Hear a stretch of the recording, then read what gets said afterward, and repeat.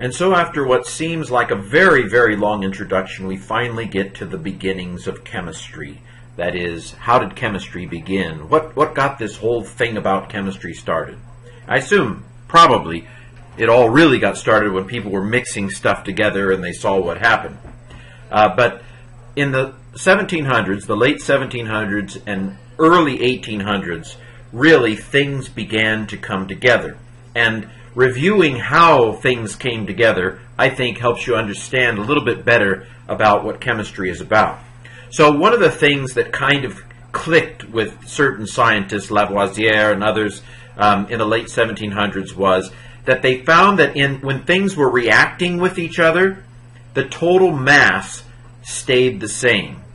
So if you're careful, now you have to be careful because stuff gets in reaction, some stuff bubbles off as gas and so forth. So you have to be careful that you contain everything that's part of the reaction.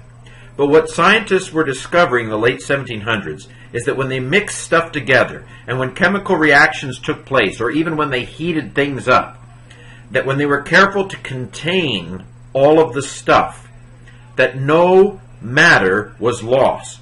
That is the mass before the reaction and the mass after the reaction stayed the same in ordinary physical changes and reactions. Now the reason why I put ordinary physical changes and reactions is because some funky stuff happens when you're talking about stuff as big as the sun, or when you're talking about relativity. Then some funky stuff happens. But in any kind of ordinary chemical reaction on Earth, the mass you have before the reaction is going to be the same as the total mass you have after the reaction, if you're careful to count for everything. So this was kind of the first data point that really built to the birth of chemistry. Now, we call this the law of conservation of mass. Conservation basically means you don't lose any. It's conserved. You get to keep it all. Mass, this isn't a physics video. Mass is a little bit different from weight, although probably for now you can kind of think of it as weight. But mass is how much stuff there is there. I think I talked about that in a previous video. Okay, moving along. The second thing that scientists were noticing in the late 1700s is that if they mixed stuff together, or if they broke things down, maybe it's better to say if they broke things down. So let's say that you had salt, and you had pure salt, and you broke down the salt into its components. For example, normal salt is sodium chloride. So sodium and chloride, chlorine, if you could break it apart, what they found is that when you mix things together and when you broke things apart, that they always mixed in fixed proportions as far as the mass is concerned. So for example, let me just use salt as an example. If you have two pure samples of salt, you'll find in both samples that the proportion of sodium to chlorine by mass is going to be the same. So for example, in the case of sodium chloride, it always breaks down into 39.34% sodium and 60.66% chlorine. So this is called the law of definite proportions. That when you break things down into their simplest parts, as best you know, they combine in definite ratios by mass. So that was the second. The first one was that no mass is created or destroyed in reactions. The mass stays the same. And the second is that these masses combine in fixed ratios. So the proportions of sodium mix with the same proportion of chlorine. Or in water, the same proportion of hydrogen is going to be, if you take water and you break it down into hydrogen and oxygen, you're going to have a definite proportion of hydrogen to oxygen every time. It's a fixed proportion. So that's the second blip. The third data point is a little harder to understand, but basically, let's say that you're combining nitrogen and oxygen. What scientists found in the late 1700s is that you could combine things like nitrogen and oxygen and form slightly different compounds, but in those different compounds, the ratio of, say, oxygen in one compound and to the ratio of oxygen in another compound, that it was always a fixed multiple, like 1, 2, 3, or 4. Let me see if I can get at this. There is twice as much oxygen in nitrogen dioxide as there is in nitrogen monoxide. Now, of course, they didn't know chemical formulas in the late 1700s. They were trying to figure this stuff out. So I'm giving you what we now know, and you can see that there is twice as much oxygen in nitrogen dioxide as there is in nitrogen monoxide. There's only one oxygen in nitrogen monoxide, and there are two oxygens in nitrogen dioxide. These are chemical formulas that I'm showing you here. I haven't really gotten there yet, but hopefully you understand. The O2 means that there are two oxygens, and the O stands for oxygen, and the N stands for nitrogen.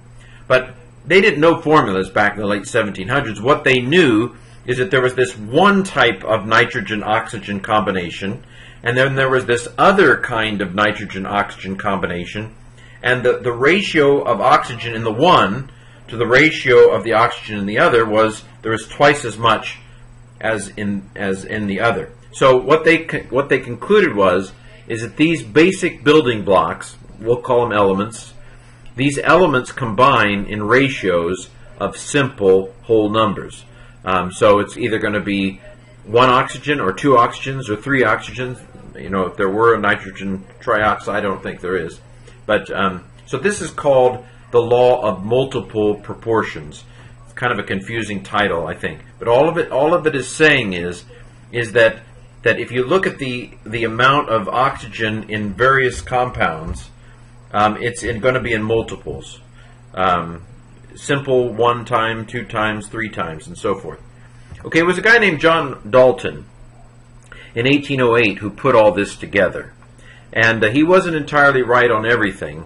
He had 5 laws that he proposed, 3 of which we would still say are true, and 2 of which are not exactly right. But let me reorder them and put them in an order of what I'm saying here. So this isn't the order he put them in, but I'm trying to present it in a way that will make sense. So first of all, he suggested that all matter is made up of extremely small particles called atoms. Now he took the name atom from the Greeks because 1700, well, actually more like 2,000 years earlier, a guy named Democritus had suggested everything boiled down to atoms, uncuttable little things.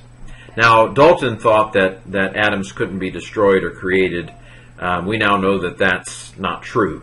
Several atoms were destroyed in 1945 when we dropped an atom bomb, when the U.S. dropped an atom bomb on Hiroshima and Nagasaki.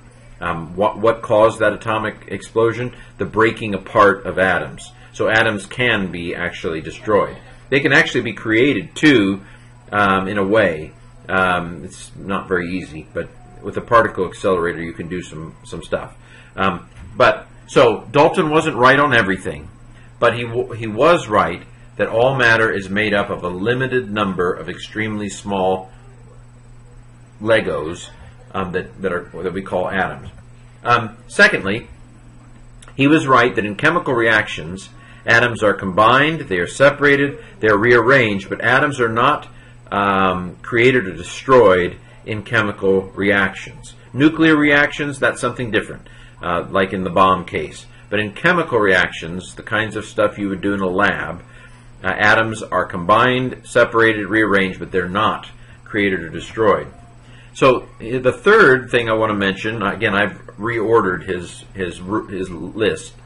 Atoms of different elements, they combine in simple whole number ratios to form compounds.